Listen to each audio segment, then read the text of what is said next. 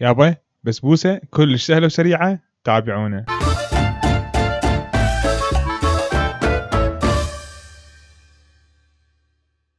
بجدر صغير راح اخلي كوب زبدة بقى عشان دا اشتغل كلها عينك ميزانك. المهم راح اخلي الزبدة تتحمر، يصير عندنا شنو برنوازات، يعني يصير الحليب مالتها مكرمل لونها الى البني، ينطينا نكهة رهيبة.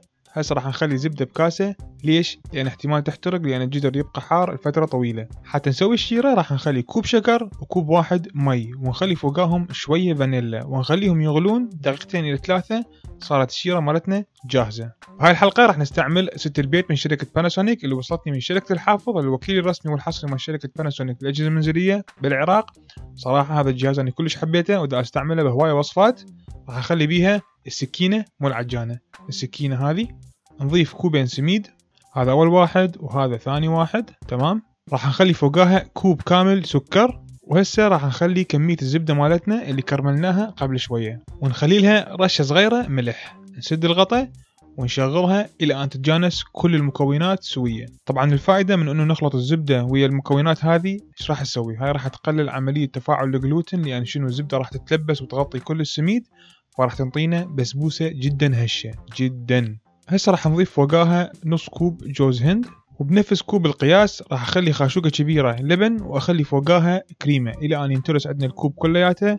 نخليه فوق باقي المكونات، نسد الجهاز ونخلط الى ان تتكون عندنا عجينة مرتبة. اخر لحظة راح نخلي خاشوقة صغيرة مال شاي بيكنج باودر، نسدها ونشغلها تنخلط كلش زين. خلينا البيكنج باودر اخر شيء. ليش؟ لان البيكنج باودر من يصير ويا اي شيء رطب راح يبدي يتفاعل، فاحنا نريد يتفاعل اقصى فتره ممكنه داخل الفرن، فنخليه اخر شيء مباشره على الفرن.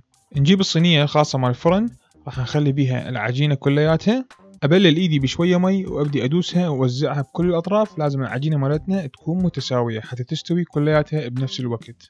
قطاعة مال عجينة بلاستيك راح البخها هيك لبخة سريعة، بس اعدل الوجه مالتها. بسكينة مال الاكل اخليها بشوية مي حتى ما تلزق، وراح اسوي زائد داخل الصينية. راح يصير عندنا 4 مثلثات كبار. بعدين الاربع مثلثات راح اقصهم بالنص حتى يصيرون عندنا شنو 8 مثلثات متوسطة.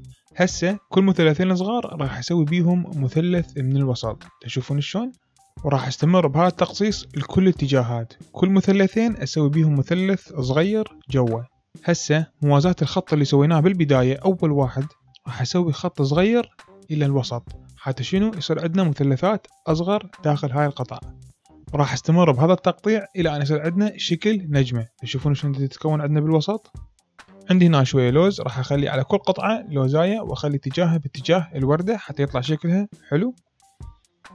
وهسه بفرن باناسونيك اللي يشتغل مايكرويف وجريل وفرن ابو بانكا، ايش راح نختار؟ نختار خيار الكيك، ندوس ستارت، راح يحمل فرن. بعد 5 دقائق يصفر. نيجي احنا نفتح الباب، ندخل البسبوسة مالتنا، نسد الباب وندوس ستارت. من يصفر مرة ثانية معناته عندنا البسبوسة صارت جاهزة. بين ما تستوي البسبوسة، هذا موقع شركة الحافظ، اللي يحب يشوف المنتجات مالتهم راح احط لكم الرابط مالتهم اسفل الفيديو هذا. عندهم توصيل مجاني كل أنحاء العراق والدفع أثناء الاستلام، وعندهم ضمان، وهاي الترتيبات كلها موجودة. نفتح الباب ونطلع البسبوسة. يا أبا تشوفون شلونها، اللون رهيب متناسق كلياته.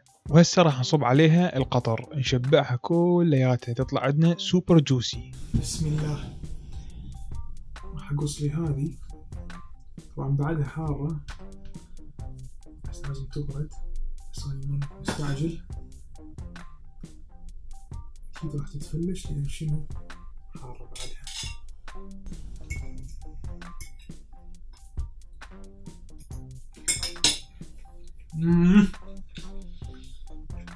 تخبل يا وين. هاي البسبوسة على طريقتي كلش سهلة وسريعة، إن شاء الله حبيتوها.